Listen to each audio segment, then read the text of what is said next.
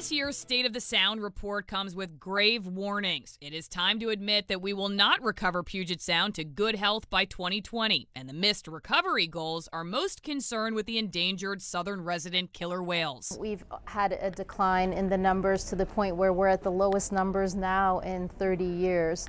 And when we look out into the future, what we're seeing is those pressures that we're so worried about are only going to be getting worse. Shada Sahandi is Puget Sound Partnership's executive director. They wrote the report, which says the group hoped to have 95 southern residents by 2020, but today we only have 76. It's really a much lower number than we wanted to see, and it's getting to the point where we're getting really concerned about the viability of this population long term. The main issue is food. The southern residents primarily eat Chinook salmon, but the report says Chinook salmon are reproducing at a dangerously low level. Now the Puget Sound Partnership will work with Governor Inslee's office on an emergency action plan, and that will focus on habitat. There's just so many aspects to the habitat question, but that is probably the biggest issue, I would say, for Chinook recovery is all these aspects that add up to a habitat they can live in. Some are still critical that the action won't be aggressive enough, but the partnership promises to do everything possible. As one insider commented, failure is not an option.